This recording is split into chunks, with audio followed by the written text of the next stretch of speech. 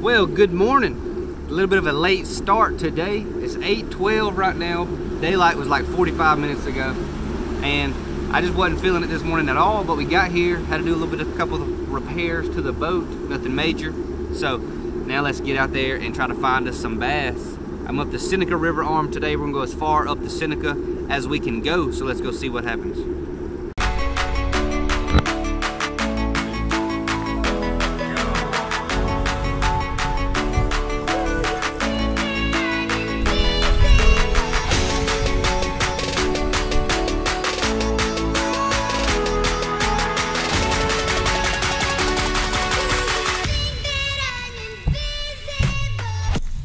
Okay, so y'all missed a little bit because y'all have been off.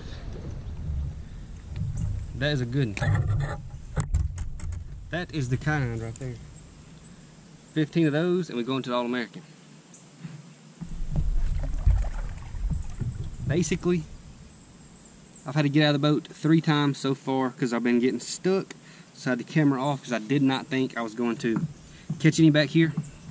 Because when I finally got over the flat, there's only one tiny little bank that looks like a fish should be on it, and it's this one. So I'm sure there's a bunch of them here, but it's too much work to get in here, and I don't think, even if the waterfall is like 6 inches, I can't get in here. So let's try to bust a couple more in here, just give them a sore mouth, because we can't make it back in here.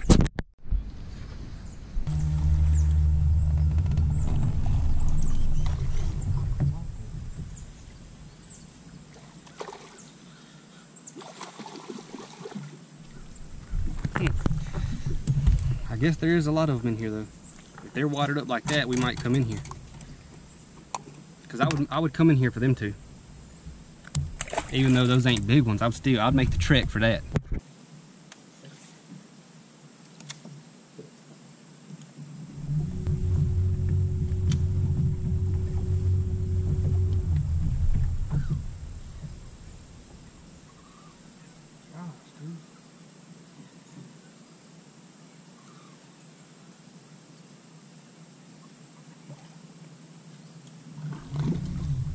Dude, big largemouth.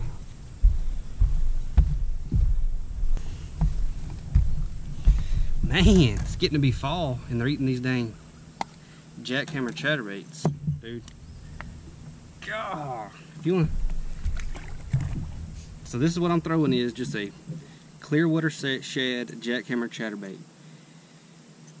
I've got like 20 of them ordered up because I order them from Sportsman's Outfitters and they're cheaper. So I order a lot of them and keep them stocked up because they're cheaper on there. So check out Sportsman's Outfitters. You're gonna save some money on jackhammer chatterbaits.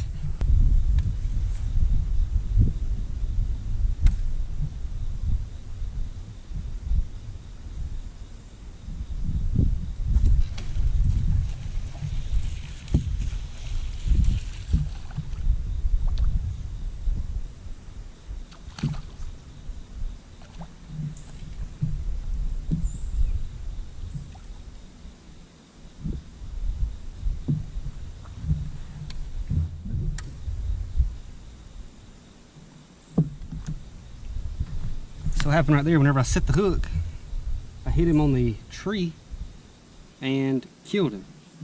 Or at least he's having a seizure right now.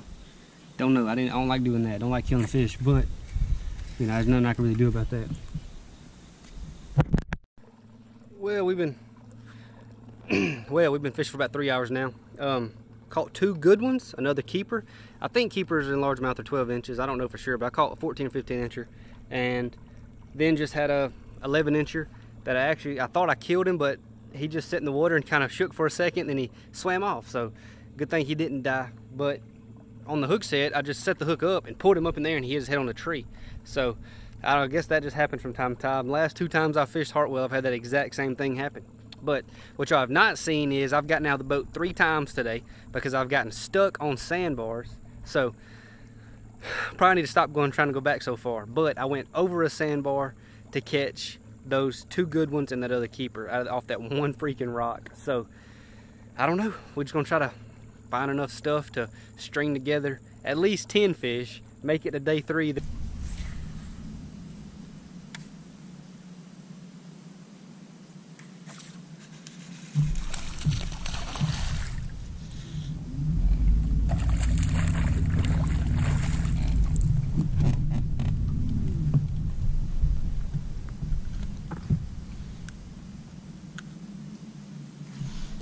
I'll take that. It's just a little one, but it's a fish. Slowly might be dialing it in a little. It's kind of tough, but we're starting to get some bites anyways. Found a decent area anyways, I believe. So, well, like the way it's headed.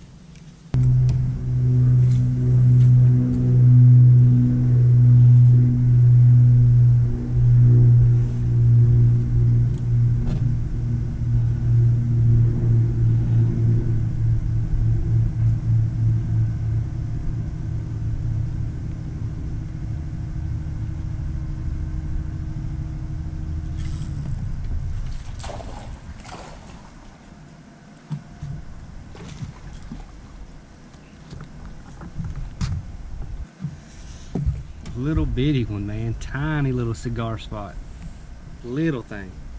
I need some 4-pounders.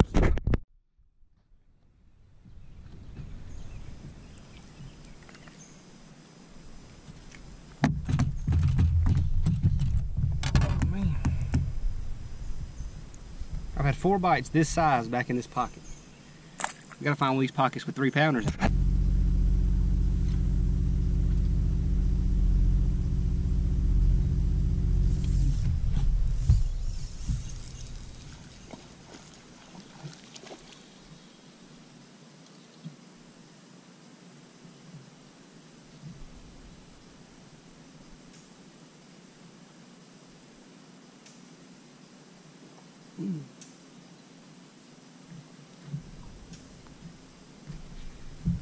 So I know y'all couldn't see what I just saw, but basically this swim bait was hanging outside the fish's mouth like that, and 3 other bass, about the same size, bit the head of the swim bait. It was crazy.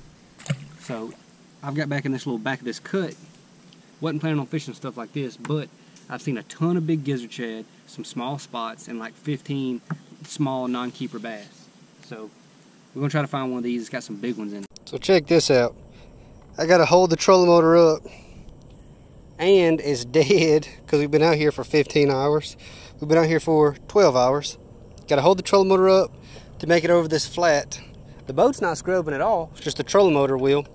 So I could reach down there, unscrew it, and slide it up, but we just gonna hold it. Been holding it for like 3 hours today, probably. I've held it up like this.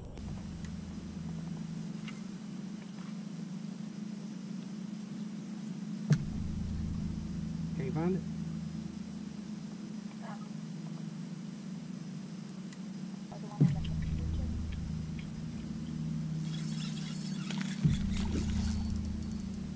Well, there's like 10 with it.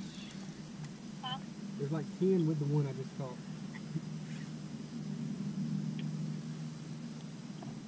Finally found one of them good brush piles.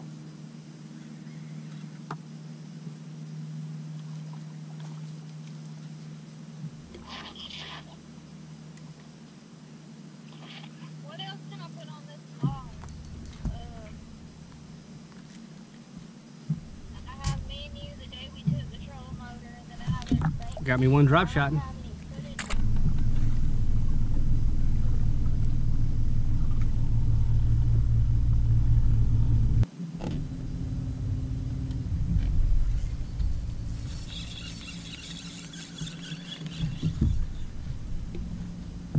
Lost that one. That was a tiny one though, little bitty one.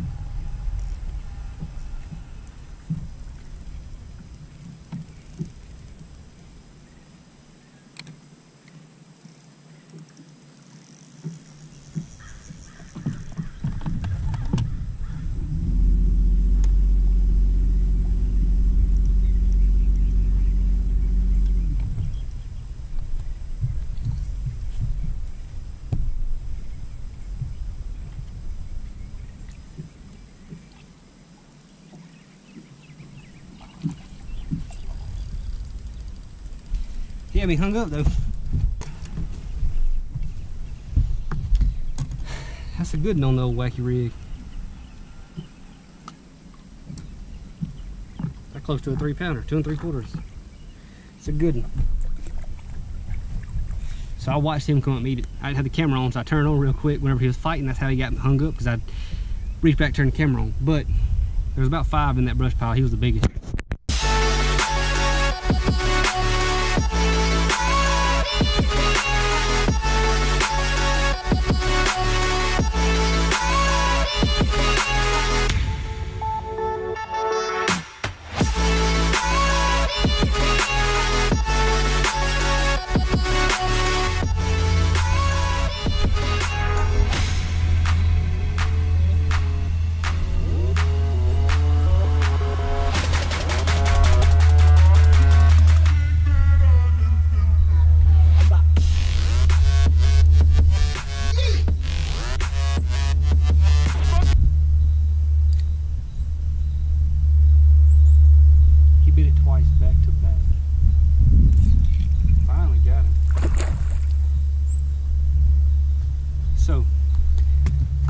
Was I really downsized. I actually rigged this up like a shaky head on a net head weight, and now I've had 3 bites. That one was like a 14-incher, the other one like a 2-pounder, and I have not been able to hook any of them because the hook is too small.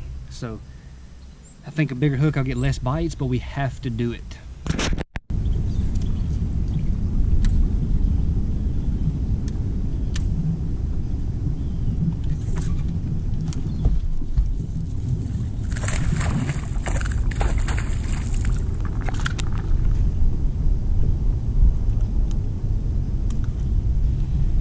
Finally got a jig bite under a dock. It ain't been easy. Like a long time I've been here and I hadn't got a bite under a dock. Whoop, that was one. He felt like a big one too.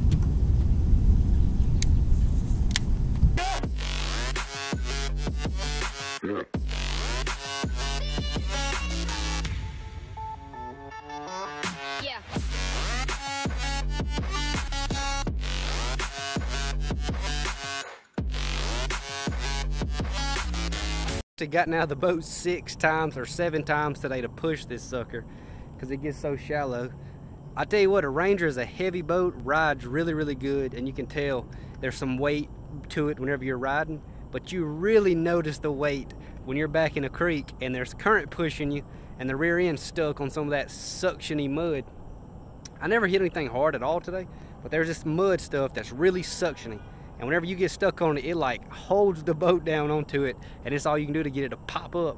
But there's some fish back there behind that mud if you can get back there. It's just kind of tough right now. So either way, we're about done. We got a little bit of a late start today, so we worked overtime, stayed all day. It's dark now. I'm gonna make it back to the ramp. Probably take me another 10 minutes or so. I got a trolling motor for probably 5 more, and then we can crank up and get back to Miss Hunter, who should be sitting there with something to eat. So this was the whatever day of practice this is. We got 1 more day of practice after this, and then the tournament. So go ahead and hit that subscribe button, because the tournament footage hopefully will be awesome. Caught some good weight today. Y'all didn't see, but I had another 3-pounder eat a chatterbait that I just missed, and I was popping a leaf off right on the surface, and when it hit the top of the water, a 3-pounder rolled all over it. So didn't get that one, but caught 3 threes and then a couple 2.5. So anyways, a good day for sure.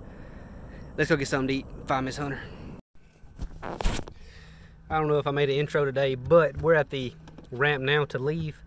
It is daggum hot. I'm tired, man. It's tough, but learned a few things. Got a couple backwater places we're gonna try to get into, catch some early. Been some pretty good quality in there as well. And then after that, I have found some brush piles. The shallower stuff seems to be better. You know, you find some brush piles in 4 to 6 foot. Seems to be fish on it. That could all change on day 2. And it does seem like clear water, the fish are shallower than the stained water, which doesn't make a ton of sense, but that is how it seemed this week. So basically, I get in this super clear water and I'll just see them swimming down the bank like some cruisers. So if we catch a limit tomorrow, tomorrow's day 1, if we got a limit for decent weight, we're going to go sight fishing for cruisers, because I've seen quite a few 4 and 5 pounders swimming. a lot of 1.5-pounders, but quite a few 4s or something like that. So if we catch us 12 or 13 pounds, we're going to try to catch some 4 and 5.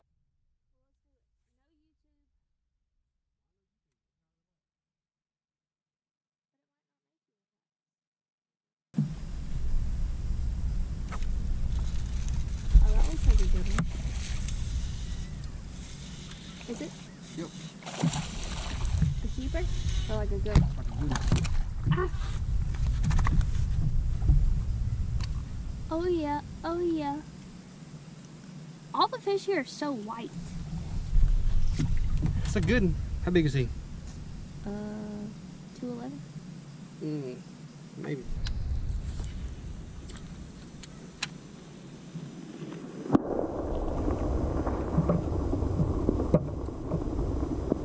Adrian does meditation trains Auburn.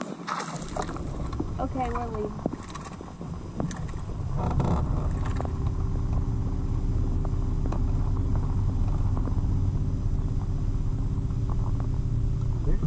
You made his eyeball bleed. I think it's right. We'll spot it ass.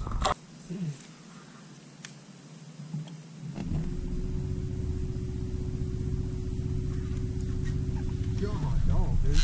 Oh! Oh my goodness.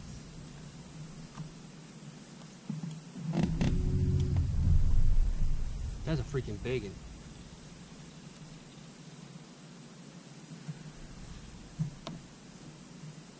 Man, freaking $20 chatterbait too.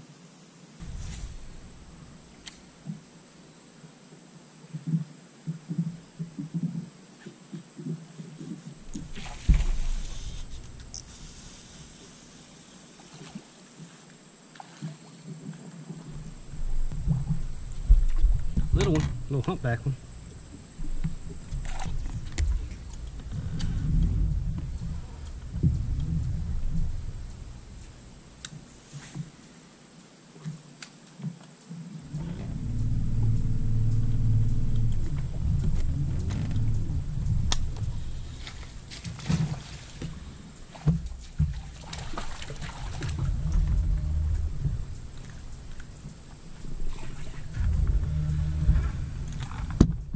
Little bitty one.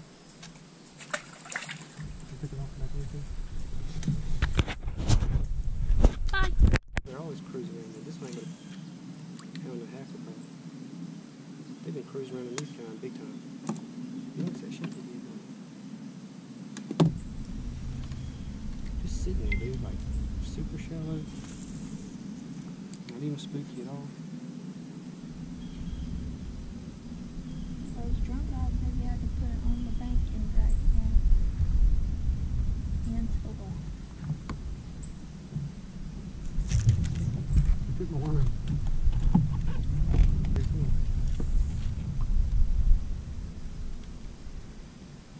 See right there, you got a bite.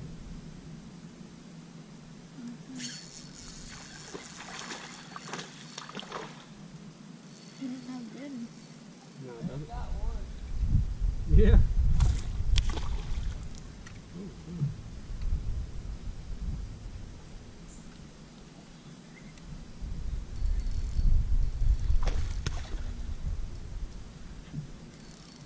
You want to see what that again?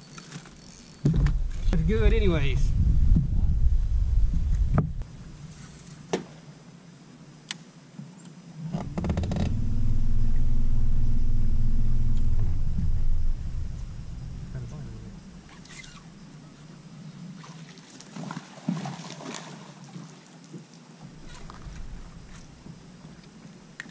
He's got a sore on his eye.